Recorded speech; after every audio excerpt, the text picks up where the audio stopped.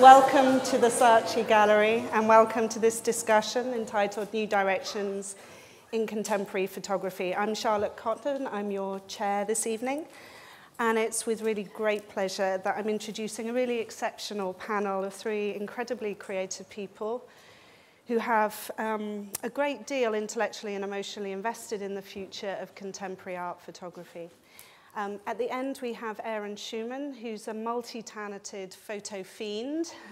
He's a photographer who makes bodies of work that offer new departures, I'd say, in photography's rich history that was developed in the 20th century. And Aaron is a really talented photographic educator, and he's also a curator and a writer for international venues and photography publications, as well as the editor of an online magazine that he founded in 2004, Seesaw magazine. Clarisse is a really exciting new voice that photography is desperate to call its own, although you could also call it photography in relation to performance. Since graduate school, and she was at Central St. Martin's, Clarisse has experimented across the gamut of performance and photography. And she's just about to have her first solo show in London, which I think is at Viner Street, is that right? Yep. Opening on February the 3rd.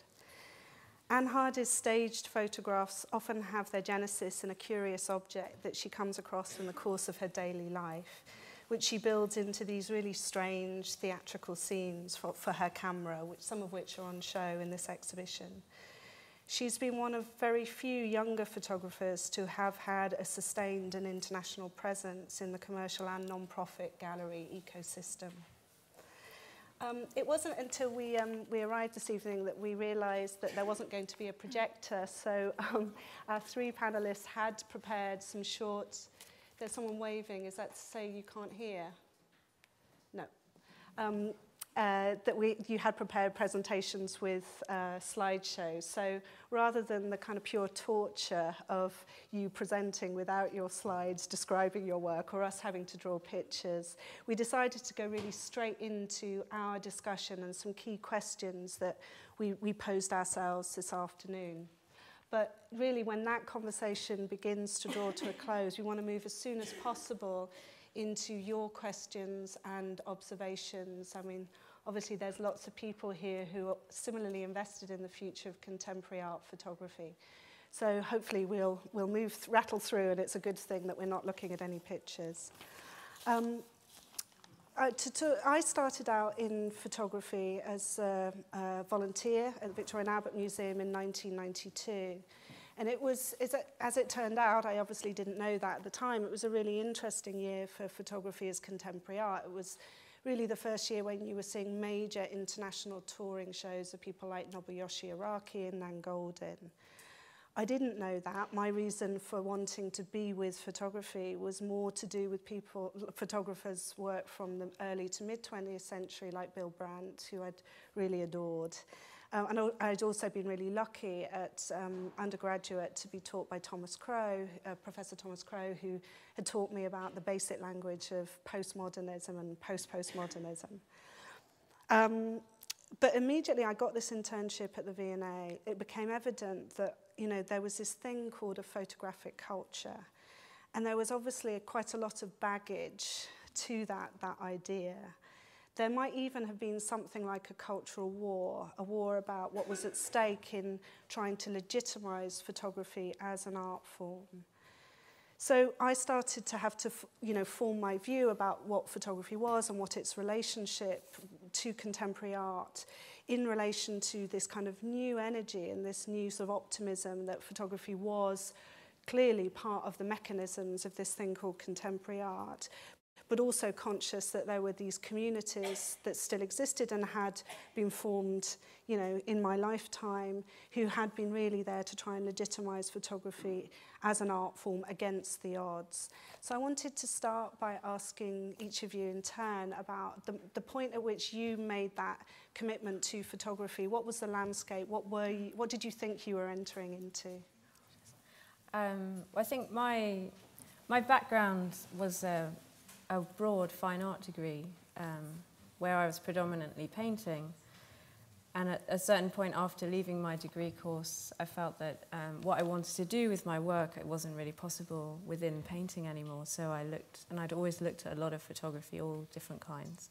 And so I decided to start working with photography, and I was at that point, I was always staging scenes. I always saw photography in a way to realise something that was in my head, not necessarily as a formed visual image, but a way to bring together lots of different things that I was thinking about, conceptual things, formal things, all sorts of different things like that. So I think I've always used photography as a tool very much from the beginning. I never really thought about it having a kind of separate existence within different communities in that way until a later point. I went to the Royal College and did a photography MA when I became much more aware of these different areas within the photographic community, and that there were different balances in the way that people saw the medium. But I think for me, it's been a tool to realise something that I wanted to do, and it works the best way out of anything that I could choose at the current moment. But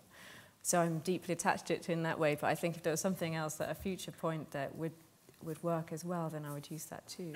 Yeah. And when were you at RCA? I was at the RCA from 98 to 2000.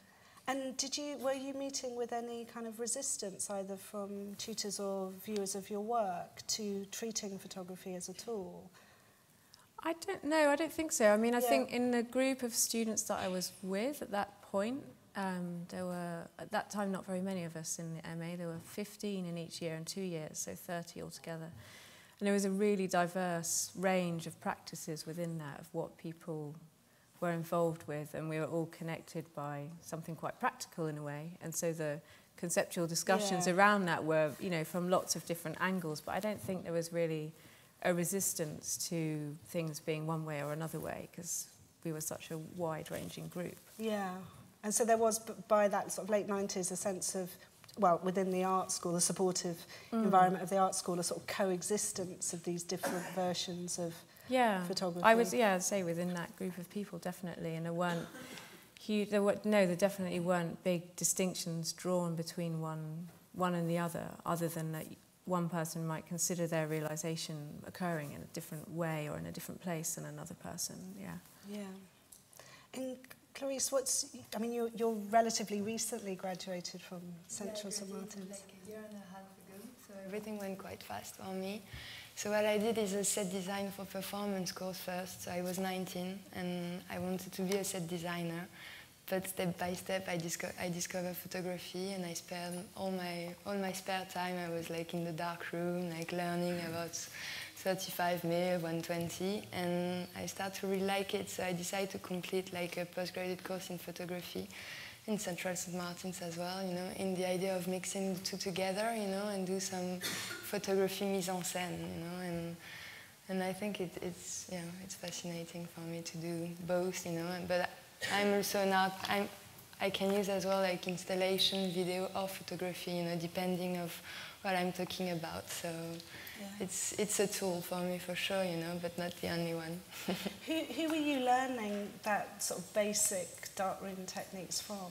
And you're talking about a wet darkroom, I guess. Honestly, it just like I was in the dark room and I was learning on my own a bit. I had a teacher who's here, and he taught me a bit, you know. And I had this first solo show when I was 19, you know, and he showed me a bit.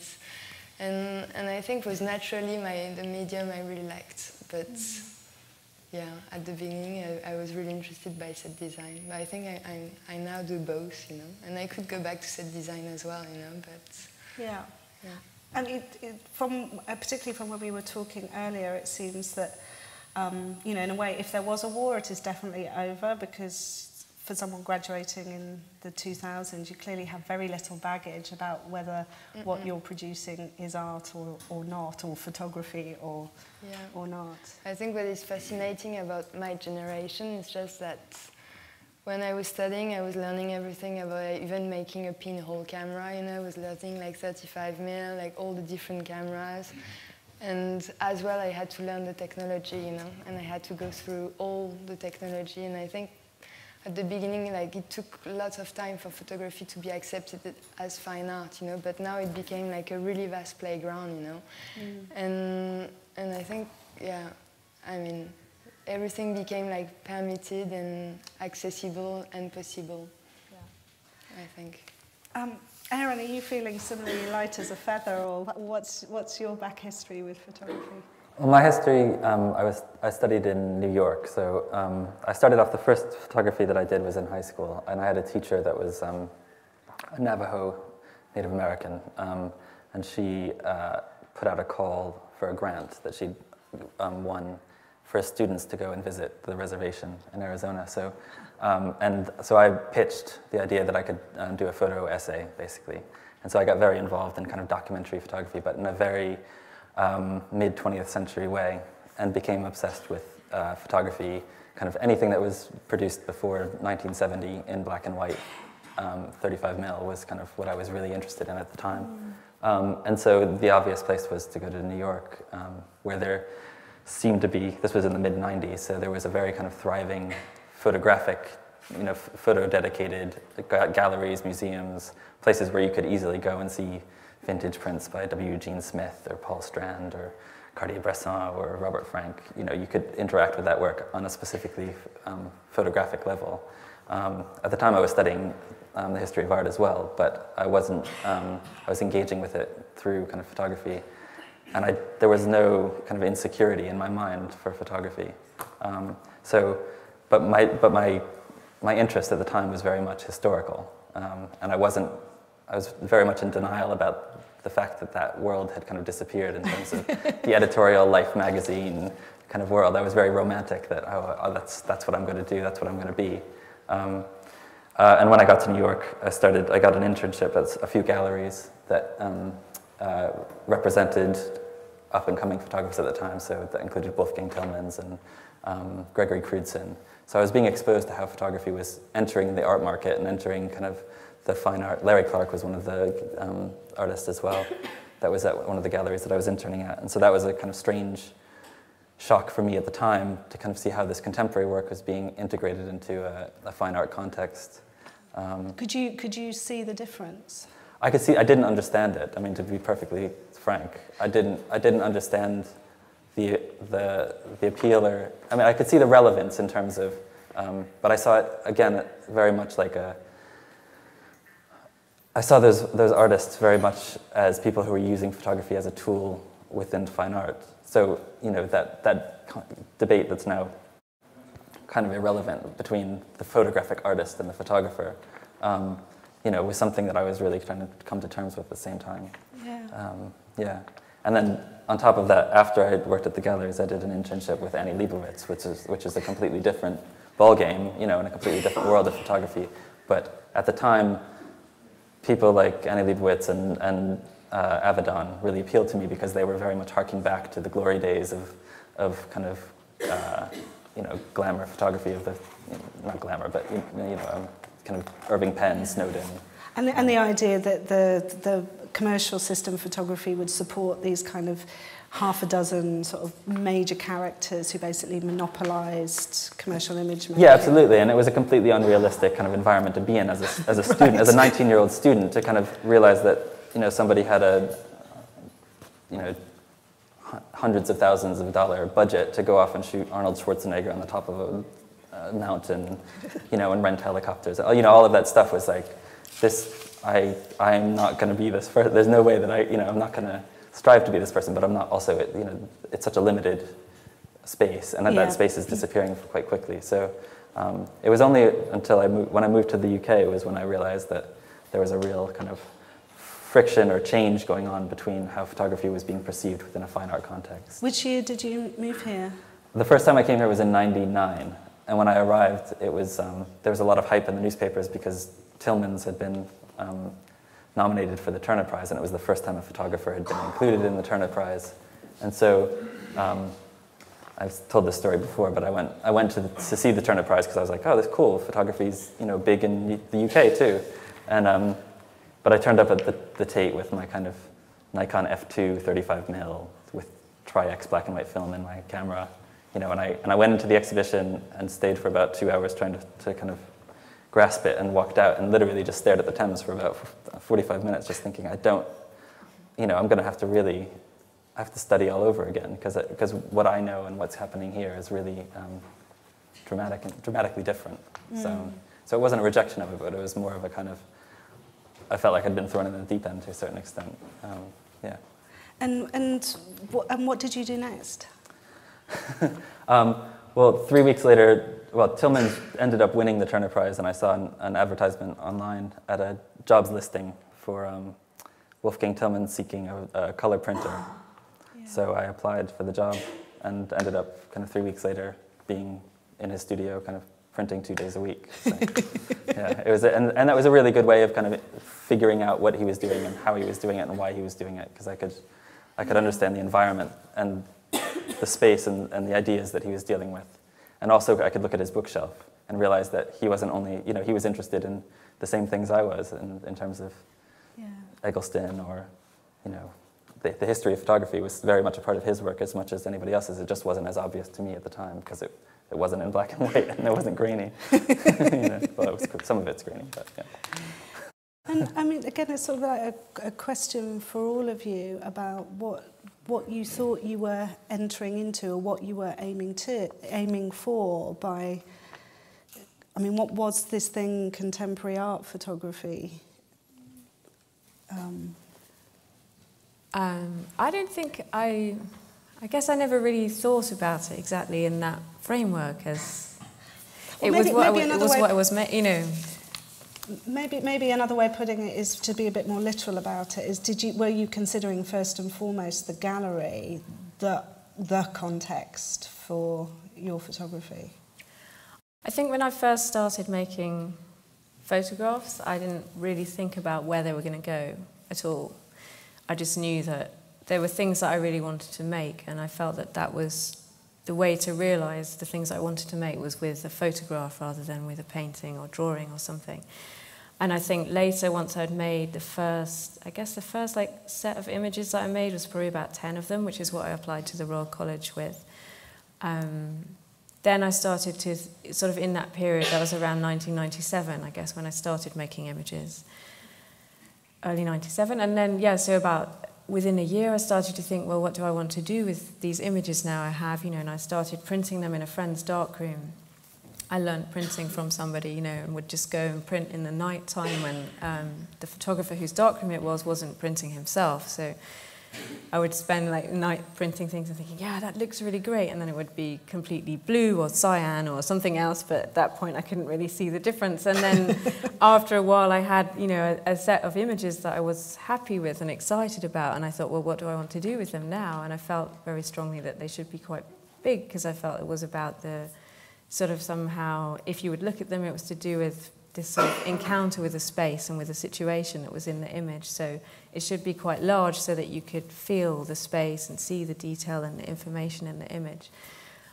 So I made them, I think they were about 4 foot by 5 foot, those images, again in another friend's darkroom who had an access to a large machine.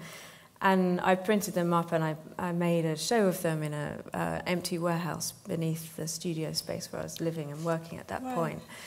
And without thinking about it, I'd done something that a lot of other people had done at that stage, which was to make large colour photographs.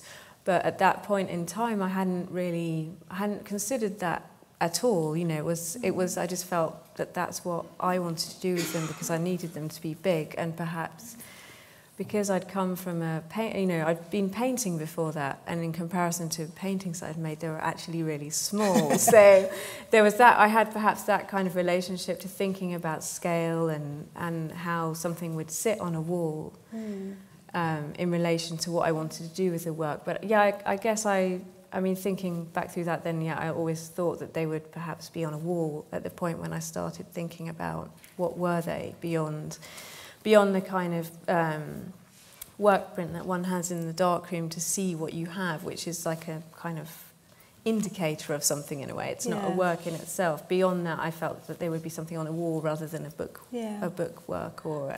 But very much from the perspective of a painter who would be standing back and ultimately seeing something on a wall rather than a sort of photographer with a chip on your shoulder of, oh my God, I've got to make it 30 by 40 or nobody's going to even consider it art. Yeah, that kind of conversation I had no idea about until quite a lot later, and I was quite surprised and shocked by it because I thought surely you make these decisions according to what you want something to do. But yeah, I made it very much from the perspective of having been a painter and thought about things on walls and how they occupy space and what your relationship is to them as a person when you come and look at that thing, and how scale affects that, and that whole relationship. Yeah. I mean, Clarisse, for you, I mean, does size matter? I mean, is it? I didn't really have to choose the scale because, like, my project is about restaging some old family snapshot years after. So I just decided to keep the original snapshot and to just recreate it exactly in the same way. So, like, yeah, the scale was fine, but I couldn't have expected that a year and a half later I would be at the Saatchi exhibiting my work for sure. So that's great. But yeah, I think it's not good to have a sense of entitlement that is when what about you, Aaron? Do you feel that you've sort of had to think through the politics of size in to a certain extent, yeah. I mean, I've kind of I developed this kind of voracious appetite for not only making photographs but also kind of consuming photographs and looking at them and critiquing them and trying to kind of spread the word and champion them. So I became really kind of interested in not only content but also form and how those forms kind of took on new meanings in different places. And I think, most recently the work that I've been making is very much kind of responded to not only kind of the content of the images and the concept behind the idea, behind the projects, but also kind of responding to where I want that work to be. So 2 years ago I made a body of work that was very much kind of large scale, large format, and presented for a kind of gallery exhibition. The next body of work I made was very much kind of a response in black and white to kind of, I'd seen Cortége's small contact prints from his time in the military and kind of early 20th century, and really responded to the way that, I really enjoyed the way that I responded to that work in the gallery space. The fact that I was sucked in rather than overwhelmed, and they become something quite precious. So I started making work like that. And then the most recent body of work I made is a series of postcards, which is, again, just another departure in response to somebody else's work. So, it's something that I'm really interested in. But I think, photography within a fine art context is really valid, but I think it can exist in lots of other contexts as well in equally valid ways. And I like experimenting with those things. I think what's interesting is that the sort of the meaning and the values of the final form of photography really does impact on the experience. And it's, I mean, in your individual ways, you were talking very much about being very sentient to what the form needs to be in order to have the viewer to have the experience that you want of the work. Because being slightly more cynical and not being a practitioner, so I can say what I like, I mean, if you were feeling cynical, you would say that, okay, well, actually there are these trends in size and production values, which potentially, one would say, are either strongly market-driven or driven by a motivation to make work that looks like contemporary art. So, for example, in the very late 90s, if you wanted it to signal immediately this is contemporary art photography, it would be 30 by 40 inches backed on a sheet of aluminium, no frame. And that was like the most neutral statement but clear statement of being contemporary art. And then by the mid-2000s, if it wasn't laminated behind plexiglass, then how the hell were you to know it isn't a contemporary art photograph, and the bigger the better. And these kind of trends, and there being a real obviously there being a really important distinction between those being the default production values of this thing called contemporary art and actually the production values which leads the viewer to the specific message of the work. I mean, because in a different way, like your photographs, Clarisse, inherently you want people to immediately get the relationship with vernacular family photography. And because this talk is about the new direction of photography, I think it's really interesting for me to, I'm wondering, you know, like, because I'm the last generation of family albums and print photograph, you know, I'm wondering in like 50 years, 100 years time, you know, how those like family picture, like this fictional past of a real past will be perceived, you know.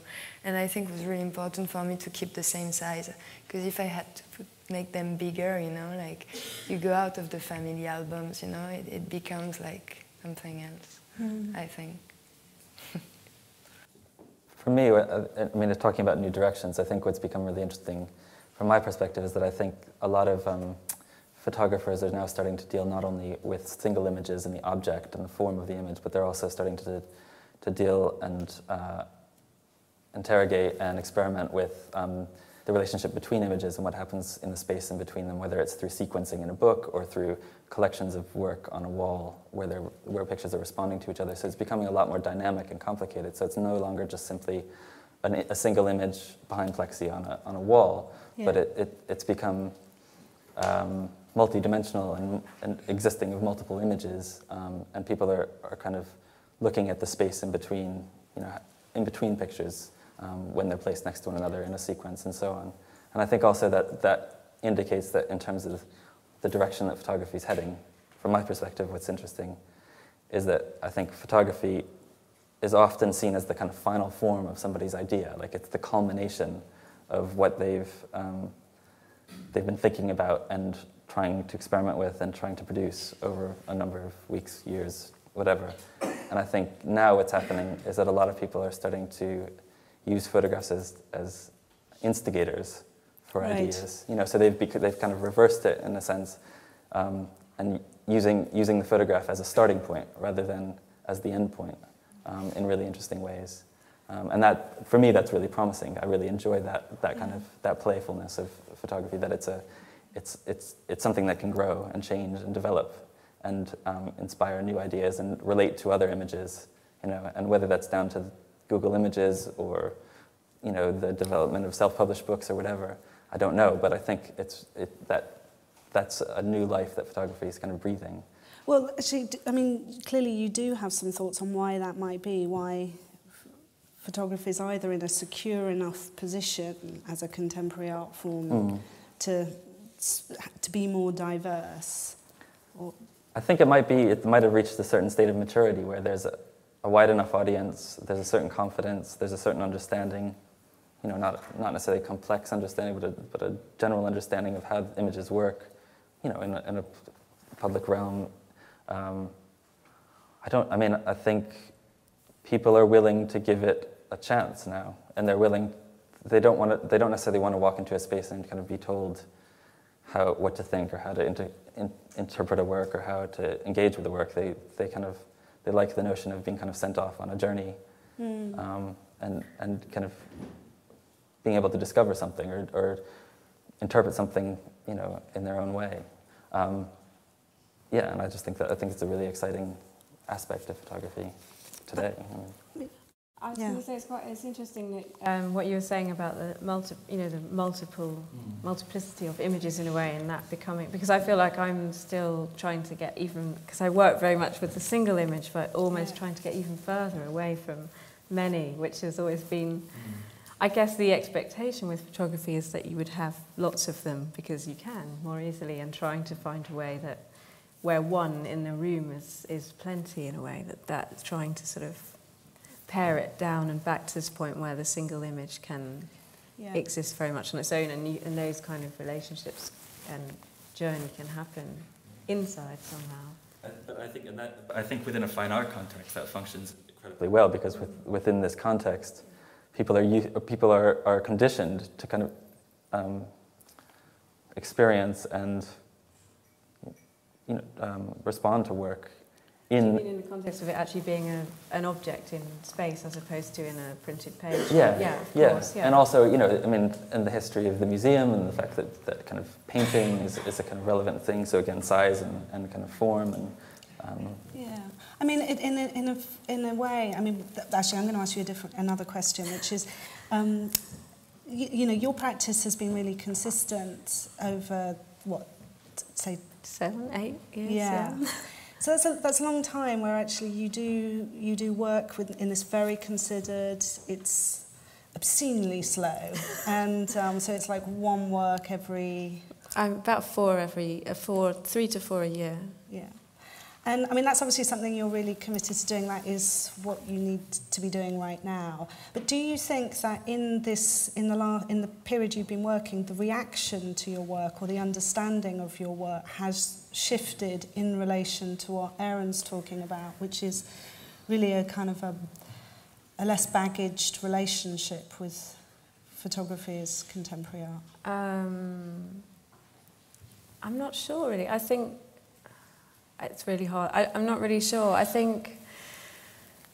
no, I don't know. It's probably about the same, I would say, in relationship to how people look at and understand the work, because I think consistently some people have always got that it exists in a certain way, and then also the opposite, that some people don't understand it existing in that way. So I guess I'm thinking of the fact that, you know, even 7 or 8 years ago, a photographic print, we still talked about that as the obvious sort of end result of making a photograph. Whereas, of course, in that time, what's happened in our daily lives is, and even in our family lives, the physical print is not something that many people see very often. So it immediately means that even if you do nothing differently, the value of seeing this gorgeous, big, clearly considered, very active set of choices, which is a physical print of yours, is more pronounced, even if you're doing nothing, you're motivated by the same things. I completely see what you mean. I think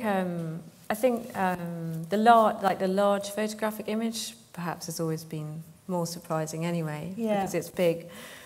But I agree that, like, as the physicality of the everyday photograph disappears, it doesn't really have a physical existence so much anymore. So therefore, the physicality of another kind of photographic image becomes more present, or you become more aware of it. But I think probably with my work, the thing that I encounter most is people's reaction is to the way that the photographs have come into existence, more than the fact that, that whether they are a big print or whatever. It's more to do with the process behind them that causes the surprise, if you like, or the kind of reaction to them as a medium, because I think some people find that quite perverse with a, it is quite perverse. With a photographic image that you would spend so long making one of them, but But I think conversely there's plenty already, so you don't need to make lots of them. And in a way, the photograph allows a lot, the single image allows a lot of things to come into being within one image. I don't think, Do you think that you mentioned self-publishing, and what I think we've seen in the last couple of years is this real renaissance of the idea as the book form, as one which is an original form for photographers, and artist books are on the ascendant. Do you think that that's also because of the fact that we can see it as a material rather than just as a default platform? I mean, the publishing world is really having to reinvent itself, like most creative industries right now. So, whereas in the mid-90s, after Richard Billingham Scarlo published Raise a Laugh, in 96, every photographer under 30 felt slightly inadequate if they didn't have a trade book, 5,000 copies, and that sort of fell away as the industry went into crisis. But as a result, self-publishing seems to have emerged as this really vibrant creative form. I think I've taught quite a lot, and that's one thing that I've seen that's very exciting in the way that a lot of students develop their work at the end of their degree, is really looking to the book as a format that they can not only, dream about as an idea, but like they can really work with it as another medium in a way. And I think that has completely changed, because it's become something that's completely accessible for anyone to work with in the same way as a print or whatever else. Yeah. And I think that makes lots of different things happen within work. Yeah. Yeah, I mean, for me, I think the self-publishing aspect of, the explosion of kind of self-publishing, I think is exciting in a lot of ways, because at least the best of them, the best of those works are people that are really experimenting, again, with a format, with a kind of context, and a way of making that as dynamic as possible. So instead of it being simply a stamp of approval, like you've been given a book, and here's a collection of works, and now you are famous. You know, Yeah. It's become something that people, first of all, they consider themselves very, very preciously, you know, and they pour their heart and soul into it. It's really flexible and easy to kind of manipulate and change and play with. Yeah. It's something that's accessible to an audience. So even if you self-publish 100 editions, you can find 100 people, you know, that will buy it, you know, for £20, £30, and savor it and treasure it. And you know, so it's become something that's you know, yeah, that's heartfelt and honest. And I mean, honest is a big word, but you know what I mean. It's something that feels genuinely invested in. And I'm not saying that kind of fine art works and fine art prints aren't, but those aren't things that are necessarily going to be entirely accessible to a big audience, or you know, yeah. I think it again. It also goes down to that relationship between images. I think it offers an opportunity to produce a body of work rather than a work. Yeah, and to really sort of embrace, I guess, many of the permissions that Tillmans gave, which was to treat your photographs as this sort of raw material, this ever-growing archive, which is then it's in the way that you install it and publish it, that the full, yeah, I mean, I think there's particular narrative comes out. I think there's certain limits that should probably be imposed in that respect. Yeah. There are plenty of self-published books where people just randomly make photographs and randomly throw them together, and maybe that's the experiment. Maybe it's about randomness and that relationship. You know, that's fine. I think, you know, but sometimes I think it's a matter of kind of, you know, intent and. And I think it's also it sort of picks up where, I mean, one other thing that happened in the 2000s was the production values of photographic prints sort of went to this large scale. You saw the sort of closure of a lot of dark rooms, and so and the market hadn't really accepted pigment prints or Epsom prints as something that was slightly suspicious of it. So there wasn't really a sort of democratic way to DIY. Suddenly you had to have a relationship with a printer, and you know, so you had someone sitting by your side doing the digital retouching and the scanning, and so there was like a skills gap, but also then this sort of this way that you weren't allowed to be a sort of amateur or to be playful with the format, because actually it cost you 75, 80 quid to produce a print in one of those dark rooms. So the self-publishing, I think, has sort of stepped in as this area where, you know, you're really there noodling about and having what you were describing as that dark room experience, making mistakes and experimenting. And I think that's where you get to really look at your work, is that point when you're in that moment. I mean, for me, it's, you know, it's been, I spend so much time in the studio, like making something, but when I really get to look and think about what it is that I'm making is in that moment when I look at those proofs. And I think that's the same if you're working on a book. I've just started very early stages of working on a book, and it's like you look through all this material and think about relationships between things, and then begin to build something else out of that other than what you had before, and you start to think about, you know, it's a way to think about the work in a completely different way. Yeah. And make another work out of it in a way that becomes a book or becomes something else. Yeah. I think also, like, with especially young photographers and a lot of photographers today, they find that experience of maybe if they're putting together their own website or they're trying to organize a PowerPoint to present their work or whatever, there's something incredibly rewarding about having to sit down and organize images and sequence them and find a way to tell a story through them and find meaning between them. But again, it goes back to that physicality, that when you actually take whatever it is that you've produced in that respect, I mean, that's a rewarding experience, but once it actually is a physical object, you know, and something that, again, you can share, you know, on a physical level, I think that's something that people find incredibly rewarding as well. Well, yeah, I mean, it kind of allows you to up the stakes and participate in the sort of broader community without, you know, having to do it by waiting around to see if somebody will take your work to an art fair or a commercial gallery will represent you and do a show every 2 years. I mean, you know, presumably the reasons that photographers are photographers and artists are artists is that you want to be in discourse with you know, a community and be part of something.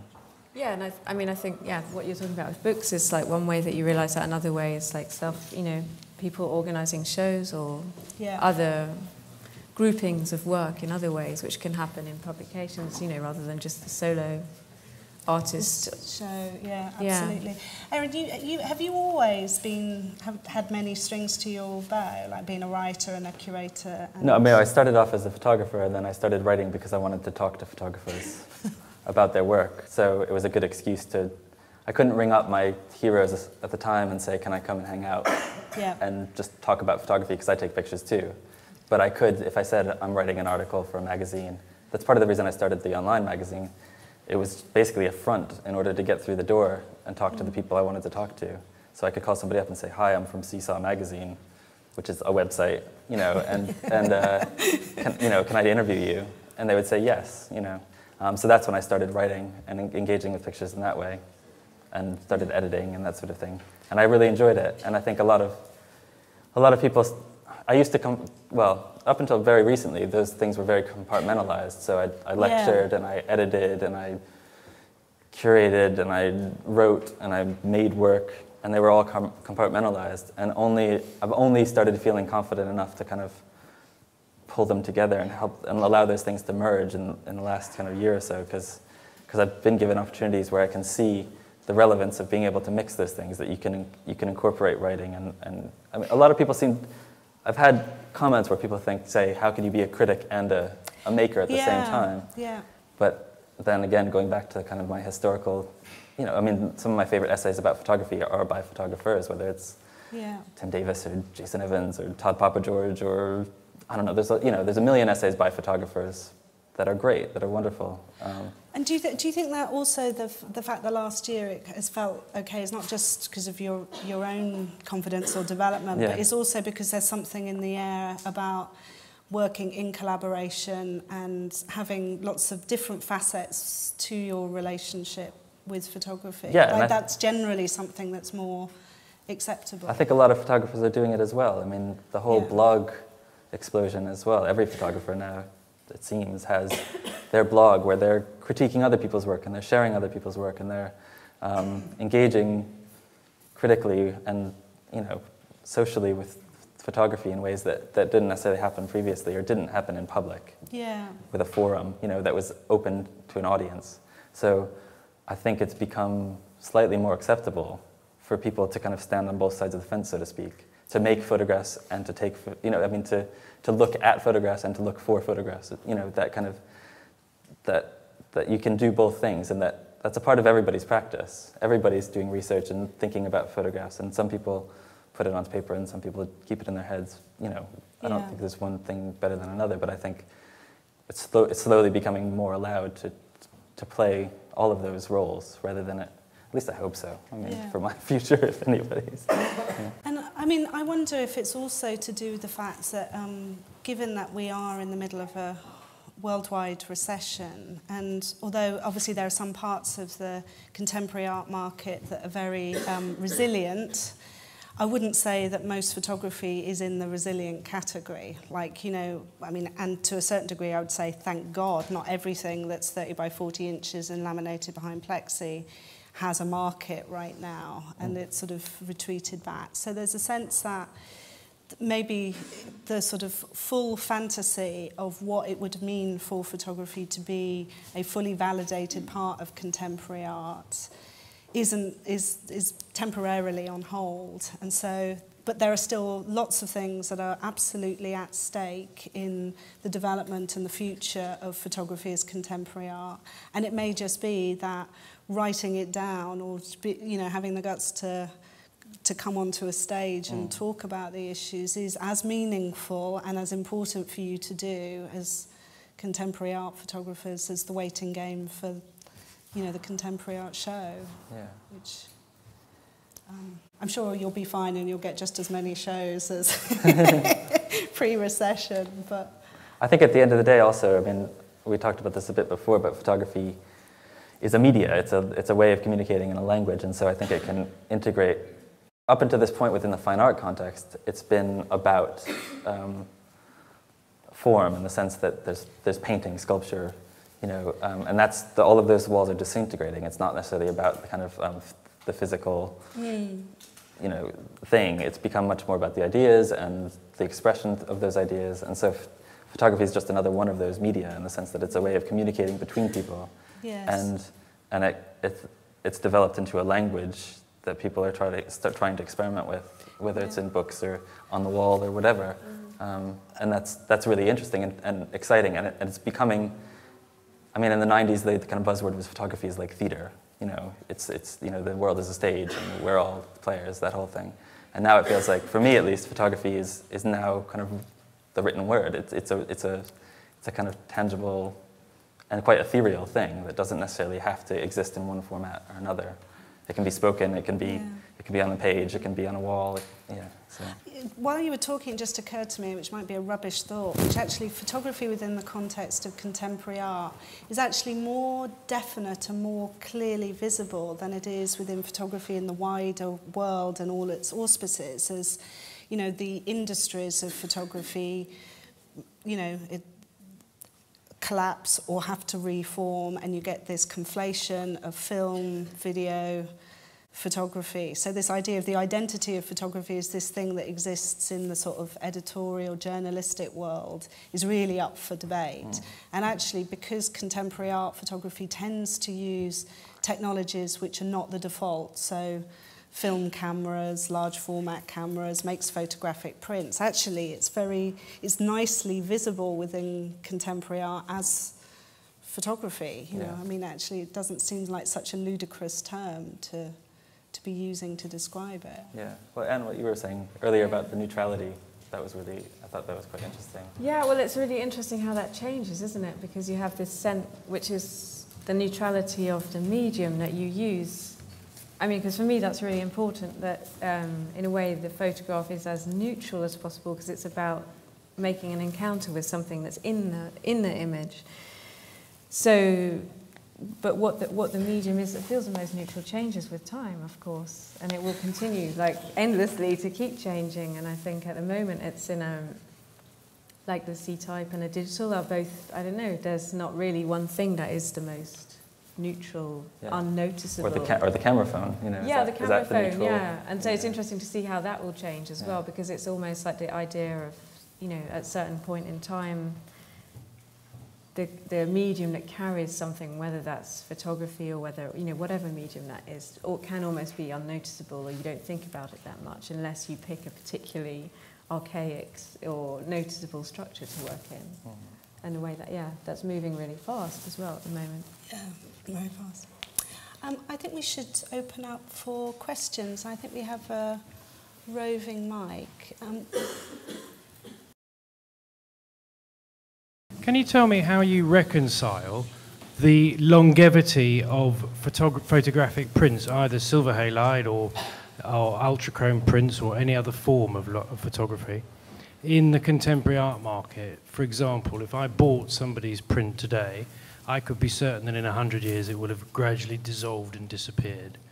How does that determine the longevity of the contemporary art market today? Because if the print disappears, you could get it reprinted, but if the photographer hasn't printed it, it simply becomes a generic print of his work, and that generic print could indeed have varied from how you had it before on the wall. And this is something that I've never quite understood in the photographic marketplace as a contemporary art form. No, that's you. I mean, if anything that would be reprinted in the future for whatever reason, you can be sure would change, would be different anyway, because the technology is changing all the time of how we do things. And if it would be an analog print, it's a kind of almost alchemical process anyway. Nothing ever comes out the same. But I think you have to look at it in a similar way as to a drawing. You know, that drawings also can fade and disappear if you put them into the wrong lighting conditions. I think in the right conditions, photographs can last for a very long time. I think anything can disappear or fall apart or vanish somehow, and perhaps that's something which is, you know, very I mean, that's particular to art. Maybe it's like it is quite a fragile thing in itself, and maybe it's not permanent, any form. Are you, why don't you, have you still got the mic? Are you anxious about... I'm not anxious about it. I just think it's a difficult do you thing feel to reconcile. cheated that what you bought isn't going to be here? I'm a working photographer and a photographic artist as well, and I think it is one of the inherently difficult parts of being a contemporary photographic artist, in that people's perceptions of what you produce is temporary. I've just finished... Yesterday I went to Cézanne's card series at the Courtauld Institute, for example, which is the most magnificent series of paintings. There are drawings there, they haven't faded. He did them for his peasants. They're still as lively and wonderful today as when he painted them. But if it was one of my artworks that were up there, and it had been kicking around my studio and so on and so forth, it would not have the same longevity. And I think you're right in the sense that you can reprint things, but you're wrong in the sense that these things have changed from how they were originally presented. And this is something I find really difficult to reconcile.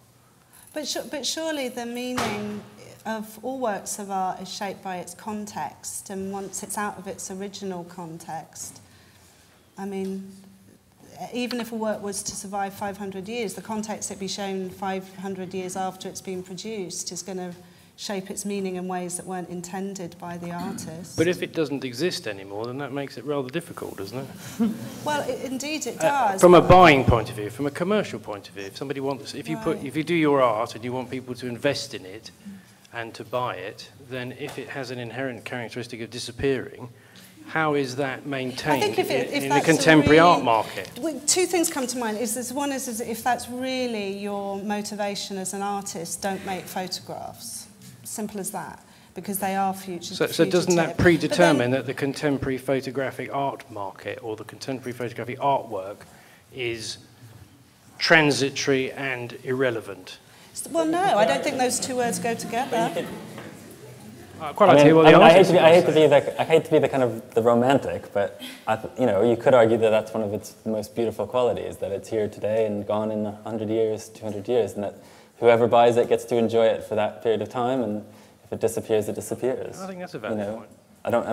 I was saying to Charlotte, I don't know if this is true, but it's a story that I heard from a colleague that if you want to go view the original Fox Talbot photograph of the window, the kind of quote-unquote first photograph until we recently discovered it wasn't the first photograph, but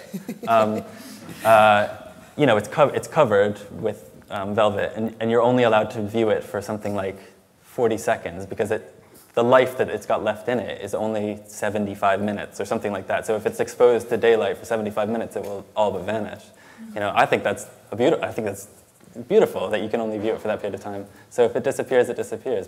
But if hopefully the reason somebody's buying your work is not as an investment so that their great-great-great-great-grandchildren will be millionaires or trillionaires by that time, but that they want to enjoy it for their lifetime, and it'll last their lifetime at least.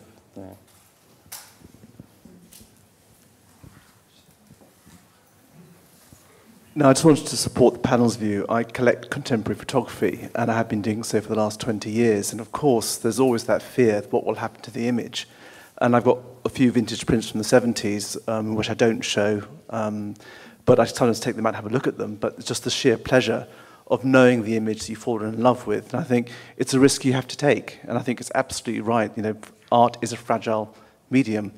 And I just want to support the panel in that view, because I think I agree with your point that the gentleman in the back shouldn't be taking photographs if he's that worried that what's going to happen to them. And frankly, I've seen way too many people come and present portfolios of platinum prints, which are quite a resilient print of bowls of pears, and you think, I wish somebody would destroy them, because if that's what's left.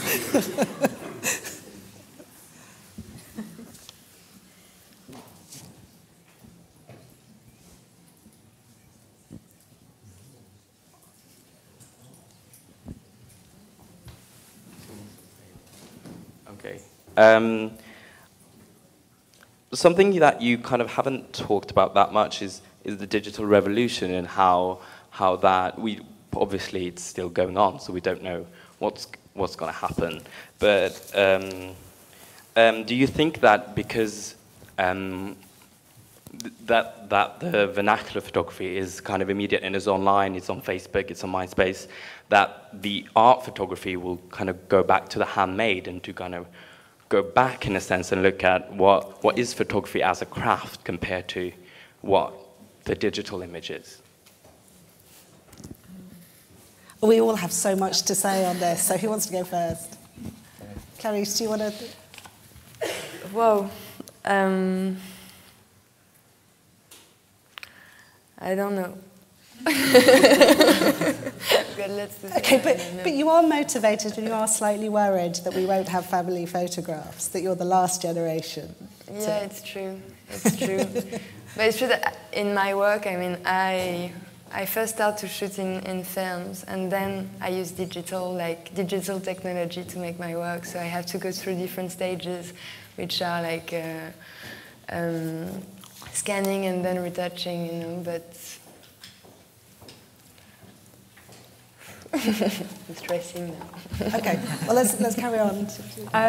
I think, I mean, it'd be really interesting to see actually what happens, because of course none of us know, and it's like the ground is constantly shifting under your feet as a practitioner, you know, with technical stuff at the moment, because you think you can do one thing, then that disappears, and then it comes back, and then something else appears, and then there's all these new things going on, but you're not quite sure if they can do what you want them to do yet. But Polaroid, for example. Yeah. Like the Polaroid disappeared, you know, and now they reinvented it, you know, just because, like, yeah. Oh no, we shouldn't in our generation. Well, I didn't have the time to use Polaroid, and it already disappeared. But no, they just reinvented it. Yeah, they just brought it back. So in a way, it's kind of quite, I don't know, it's sort of frightening and exciting at the same time with that what's happening. But I think that what it does do overall is make you much more aware of medium as a subject and as a choice, because I think when I first started working with photography, there weren't that many choices. There was kind of color negative, black and white, or color slide, which was sort of already starting to disappear. So, but now I think the material of the medium is much more present in the choice that you make and as a subject, and I think that probably will continue to grow. I mean, that's my feeling as well from looking, like in colleges where I've worked with students and seeing the way that they approach like the photographic medium, because like somebody who starts college now on a BA starts with digital as a default, and then they might discover analog if they can have the patience or the facilities to learn that. So it becomes, it has a completely different sensibility and a feeling to it, I think. So I don't really know where it will end up, but I think that medium is, yeah. I think, I mean, at least within a fine art context, there's also a really interesting precedent, which is the invention of photography and what that did to painting. You know, so the painted image and how that's kind of transposed in an interest. You know, when photography came along and kind of replaced painting as a pictorial medium, painting turned to materiality. You know, it became abstract. It became about paint. It became about light, and you know, and I think that transition's happening a lot now, in terms of a lot of contemporary art photographers or people working within, you know, or dealing with materiality. Then they're talking about what is the medium, what is the actual kind of physicality, and what is that, you know, made of. You wrote an article. Aesthetics of Nostalgia. Here we go. You've read Words Without Pictures. Have you read that? There's a book, Aperture have just published it, called Words Without Pictures, which was a website that I did when I was in Los Angeles, and lots of people wrote for it, but it was artists and curators and academics who had the guts to say something before it's received wisdom. Because I think what's amazing about this moment is actually you look back, I've changed my mind on things are happening so fast, I've changed my mind. And what I don't want to do is end up working in this heritage industry of platinum prints, of bowls of pears, or Kodachrome, or Polaroid, and all of that, and somehow that being the sum total of the creative practice of photography. But actually everything that might consider itself contemporary art photography is in relation to the fact that 8 billion photographs were made last year, and most of those weren't made with what we would recognise as a camera, and most of those were never going to be made into a physical print. So I do think that this is the moment when artists do have something really prescient to say about the materiality of photography because of the wider scope of the photographic medium. I love the fact that you said the word revolution, because I am a revolution fetishist, you know, bring on the revolution, because I think that artists have a really meaningful place within that, rather than a comfortable contemporary art market, which is you just have this thing called a career, and you worry about how long your picture, whether they're archival or not. And, you know, photography is this great thing because it reinvents itself, and you can come from anywhere. You don't have to go to art school, you don't have to be a master printer.